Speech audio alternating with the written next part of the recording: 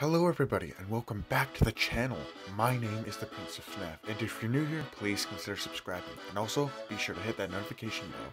That way, you'll indeed be notified for any awesome videos like this in the future.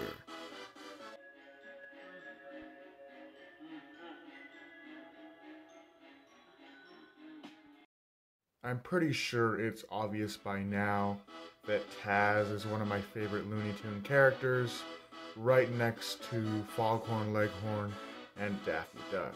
So while I was in McDonald's getting my usual root beer with some nuggets and filet-o-fish, and I saw this just kind of laying on the counter, I had to add it to my meal. It's the Space Jam 2: A New Legacy Tasmanian Devil toy. You can see Taz in there, and on the packaging, I don't know if it's actually, you can't see it very well on camera, but there is kind of this kind of rough lined out drawing of Taz there. You can see the Taz toy in here, and there's no special name for this toy, it's just called the Tasmanian Devil toy. You look on the back there, you can see some of the other stuff that's on the list, and all, of course, the warnings and all that jazz. You can see all that's included, but yeah, pretty cool. Looks very cheap, but hey, let's get this guy out of his packaging, shall we? Alright, so here is the Space Jam 2: A New Legacy McDonald's toy for 2021, and it's simply just titled Tasmania Devil Toy. So let's take the basketball out and take a closer look at both of the two things, starting off with the Tasmania Devil with the Cyclone. You can see there a nice plastic image of Taz, which is pretty cool. It's made of a nice hard plastic. You don't have to worry about this breaking, and you can see right there how thick it is. And then we do have this nice Cyclone, which is a huge staple of Taz, and then the base of the little Cyclone is got some kind of dirt or smoke coming up from the force of him doing his little twister. And then obviously we do have this little orange basketball. Now moving our way into the play feature, Taz is already sticking up. We're going to want to turn this, and then we're going to try to get the basketball in there, and we failed, so we got to do it again. And I'm sure you guys are getting how this works. I am not good at this, but you guys get the idea.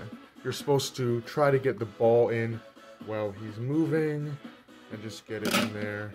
I cheated there, but hey, you gotta get it while he's moving. So hey, it's a pretty cool toy. I'm sure it's a lot of fun for the kids. Although I'm pretty sure they would have just been happy with some kind of figure like we got when the original premiums came out for the first Space Jam movie at McDonald's. For comparison, here is the new 2021 McDonald's toy of Taz, next to the Funko Pop and the Lego figure. Now, I really do think we should have got some kind of figure, man. I mean, they did figures for Daffy Duck, LeBron James, they did one for Lola Bunny, Bugs Bunny, and heck, they even did one for Marvin the Martian, who only had 5 seconds screen time. But they make this toy for Taz? I mean, don't get me wrong, it's a fun toy for a small kid to play with, as you got the whole challenge of having Taz be spinning around and trying to get the basketball in there to knock him down. But still, it's kind of a silly gimmick. I still think a kid would have been way more happy with some kind of Taz figurine, like we got with the old Space Jam toys. But let me know what you guys thought about this figure. It's something. I mean, I just called it a figure, but it's not. It's just a weird Taz toy. But let me know what you guys think about it in the comments below nonetheless. And I'll see you guys in the next video. Do take care.